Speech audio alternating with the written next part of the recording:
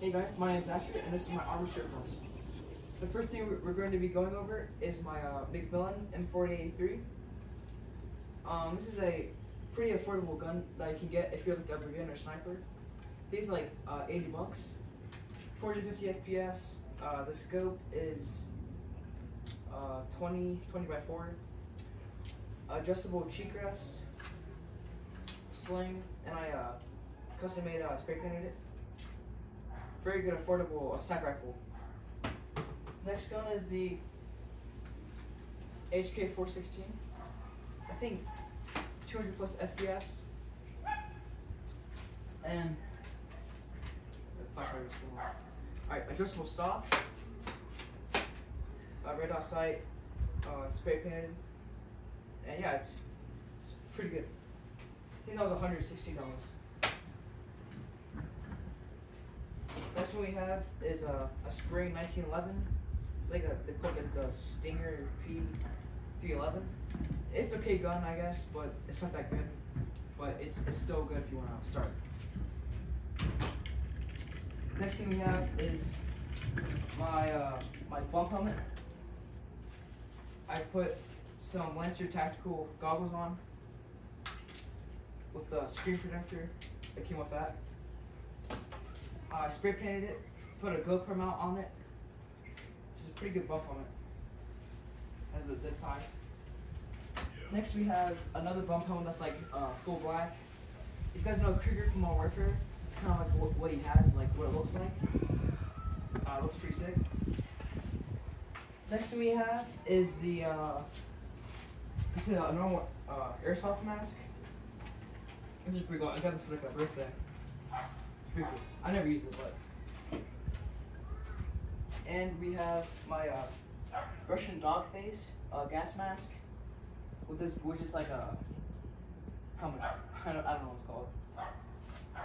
And over here, we're gonna go into the second row with my hats. We have my my Goonie hat. I put some foliage on it and stuff. I cut off the brim, and it looks pretty sick, I think.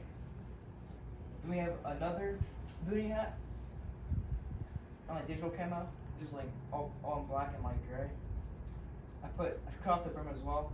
I put some paracord in it. Next we have U.S. Army patrol cap. This is the UCP. One of my friends gave me that. Next we have another one. Then we have multicam or OCP. U.S. Army patrol cap. This is the new camouflage they're using now because this camouflage got outdated in 2018. It's terrible camouflage. But multicam is like the new edition. Now we have a Oakley cap. This is a Marine patrol cap. I think a retired Marine gave this to me back at my old house. Pretty fortunate to have this. Then I have a Swiss Garrison cap. They use this in the winters, and they would put down for a face mask.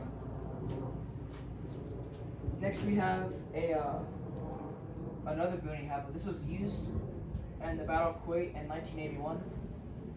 My dad's friend had this in his job, and he was a ranger. My dad's friend. This is a beret. This is a normal beret. Looks pretty cool. Next, we're going over like the vest and plate carriers. This is what I use. This is the Condor MCR5. I put a 511 IFAK on this of my walkie-talkie. Next, we have my vest. I got this like 4 years ago. It's pretty cool. Like memorabilia purposes. Then I have my plate carrier. I don't use that because I feel like it's too bulky, you know, I have to be like lightweight. Then we have this like sort of like NVA chest rig, like North Vietnamese chest rig they use in Vietnam. Then we have the LBE load bearing equipment. This is like Alice LBE. I put a Alice like canteen pouch and a canteen. Then a butt pack with a Alice pistol belt. Then I have a Alice LBV. LBV stands for load bearing vest. Yeah. This is kind of like the new version for this. They wanted more stuff on the sides than on the bottom, carrying more weight on the bottom. Oh yeah, that's for the vest and plate carriers. Now we're going over the backpacks. We have my airsoft backpack. I carry all my tools, my ammo, basically everything I need when I'm going like to play airsoft. It's just like a kind of like a bug out bag, I guess. But it's like kind of like an all-purpose kind of bag. Then I have a tactical like messenger bag. The brand is UTG. Then we have right here is a drum mag pouch for drum mags. Then a World War II. This is from World War II. It was like a hardware to put all your tools in when you're fixing vehicles. Then I have a 1 liter canteen. This is also like my friend's, my dad's friend. He was also a ranger. This is like what he had as well. And food canteen. And we have, I don't know how many lumens this has, but this is like a normal Alice flashlight you would have. Would get issued in like a all back. My ghillie suit doesn't fit me anymore, but it looks pretty sick. This is the Russian dog face like backpack. It has the filters inside right here.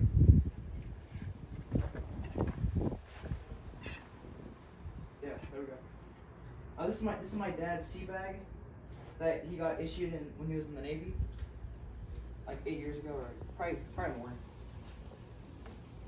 This is what you would put on your backpack for like to make it like extra waterproof. So like over like that, and it would clip it on. Next, we're going to be going over my 4 uniforms right here.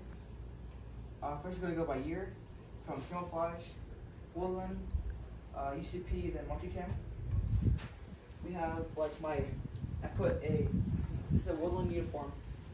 The pants don't match, but they're like OD green. But I'm probably gonna get woolen camouflage, like trousers. Put US Army here. Put a Ranger patch. It's kind of like a rip-off kind of Ranger patch that says, "Mess with the vest, you die with the rest," I guess. Next we have UCP ACUs. ACU stands for Army Combat Uniform. This is the same camouflage as the pants.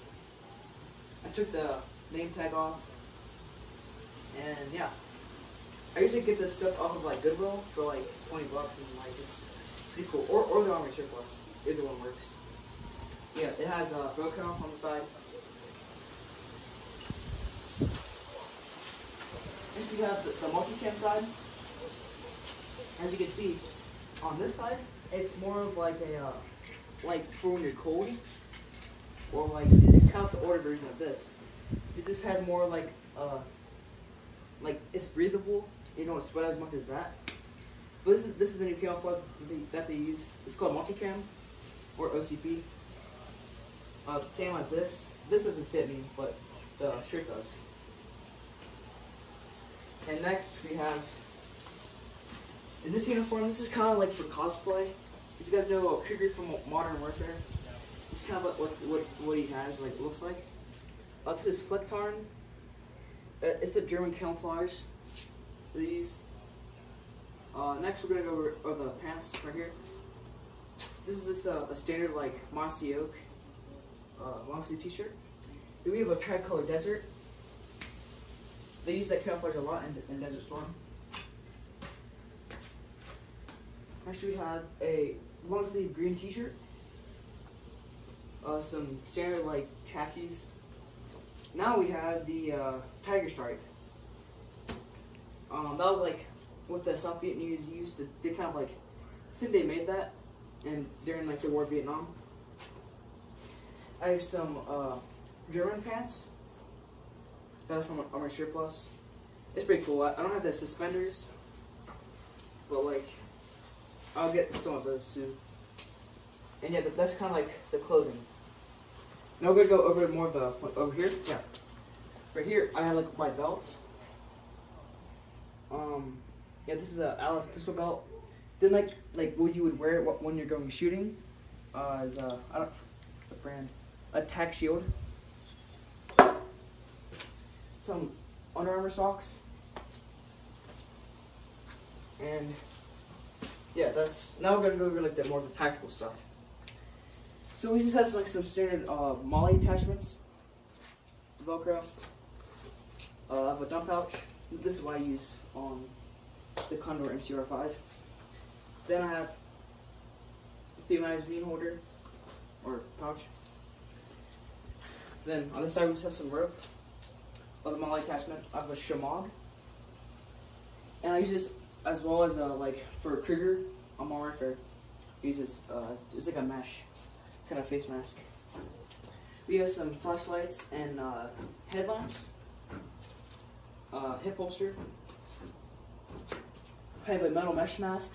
This is a one Tigris metal mesh mask. That goes my airsoft loadout. Elbow pads, knee pads, hard knuckle gloves. This is like some baseball gloves. I have my drop leg holster. Fingerless gloves. This is a knife. We have some balaclavas. Well, this is like a balaclava. This is a regular mask. And yeah, and these are the boots I wear all the time. These are the Nike SFBs. SFB for special field boots. Those are super comfortable. Yeah, these are more the boots I wear for like the winter. These are Magnum, and they're like super waterproof. Not as comfortable, but like they get the job done. And yeah, that's all the stuff I have for like my armored surplus. Thank you guys for watching.